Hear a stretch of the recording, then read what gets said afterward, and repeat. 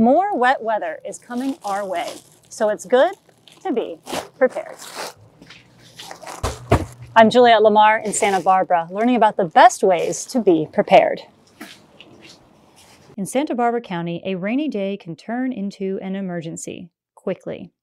If you're like me and drive into Santa Barbara in the morning, you may have encountered flooded roads, like this one on Thursday morning.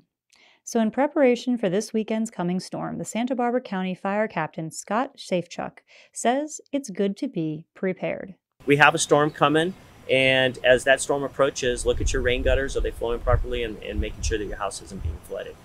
In addition, Safechuck says, pay attention to the local news sources. They pay attention for any alerts that come out from the county or Office of Emergency Management. They should sign up for readysbc.org for those emergency alerts. For Santa Barbara landscaper Mike Cecilio, the rain is a good thing.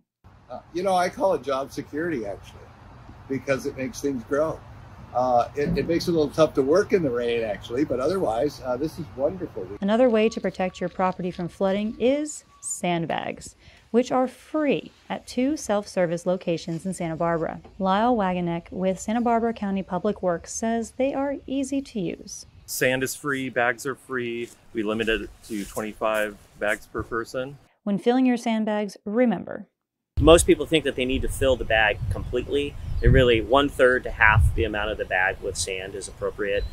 Put a good line, a U-shaped line around that entrance to a door if that's what you're concerned about. And if you have a major flooding concern, you'd want to do 2 rows. And if you are out in the weather, Safechuck says to be aware of your surroundings. Drive slowly on the highway. Don't go near the creeks and rivers. Stay away from those embankments, because as the soil saturates, they could fall in. If you find yourself in an emergency, immediately call 911. For the latest storm news, go to ksby.com. In Santa Barbara, Juliette Lamar, KSBY News.